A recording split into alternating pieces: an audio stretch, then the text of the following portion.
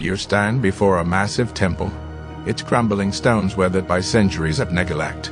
The entrance is flanked by two towering statues, their faces worn Do out. the statues have boobies? Arnold, really? And would you put out that damn stogie? I smoke my stogies when I want to. Roll a perception check, Conan.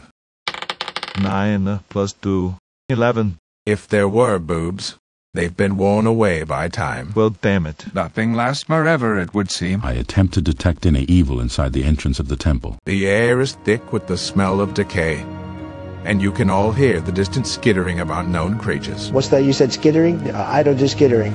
I ready a fireball. Do not be so hasty, Gandalf. Here, cast your light upon my shield and follow me into the temple. Still can't believe you named your wizard Gandalf. He named his barbarian Conan. I actually played Conan. You were never Gandalf. I've played a wizard before.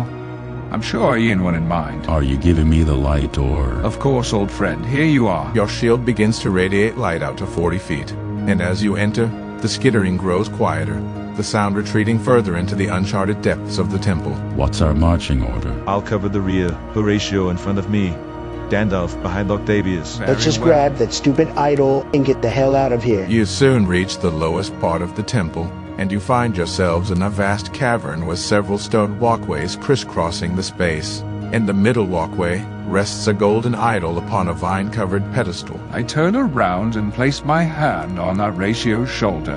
Here, let my powers guide you.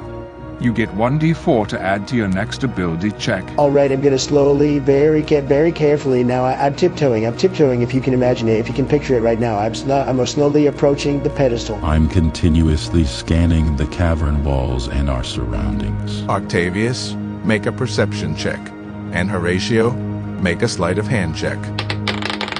17. Are you kidding me? Would you look at this? A natural one. Can you believe it? How unfortunate. Octavius, you are first to see the centipedes crawling out from the cracks in the cavern as it begins to shake violently.